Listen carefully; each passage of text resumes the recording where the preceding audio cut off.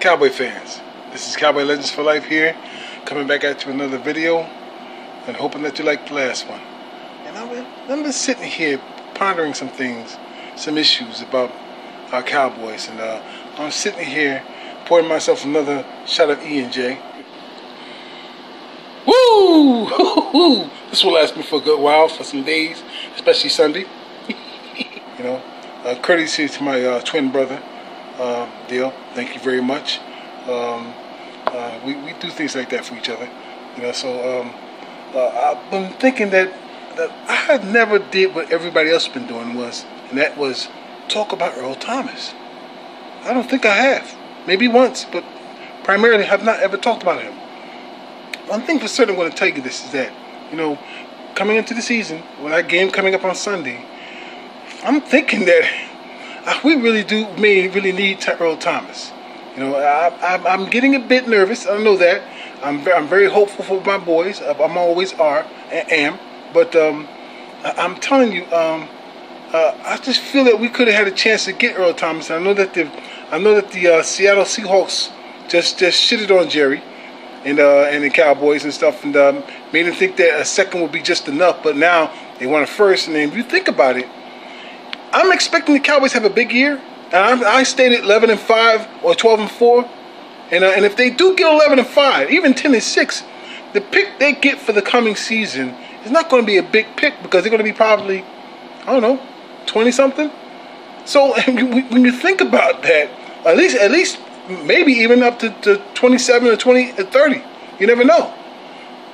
So maybe, just maybe, that pick is not going to mean much, because when you think about all the firsts we did have a pick, and then all those firsts that Jerry Jones gave away for players that never amounted to much for us, except for maybe one, that was Charles Haley.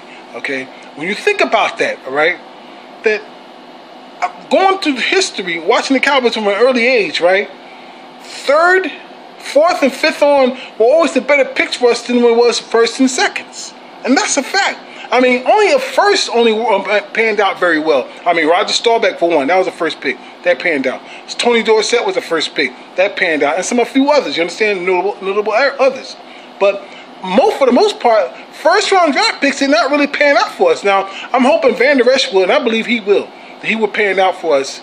And we had Taco Charlton. Taco Charlton's starting to pan out now, so we don't know what that will be. But he's starting to pan out now. So you see where I'm going with this.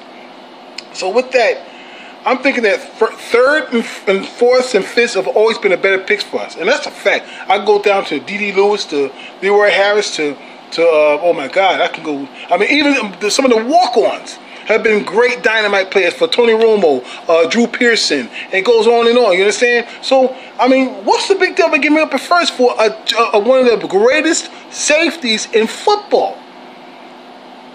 You know what I'm saying? That could have been a good thing. I mean, think about it.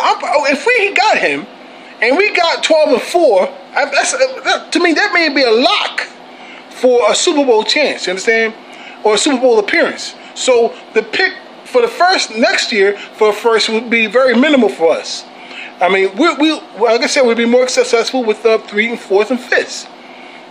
So what are the chances are that getting a chance to get Earl Thomas with the first pick? I think that Jerry Jones and the rest of them should really think about that.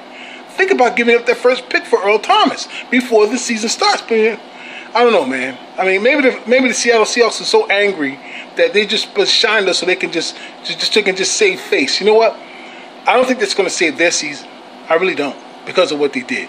And and ever since that Super Bowl 49, I believe it was, 49, I have never liked Pete Carroll. I liked him when he went with the Jets, and they had a bad team, pretty much.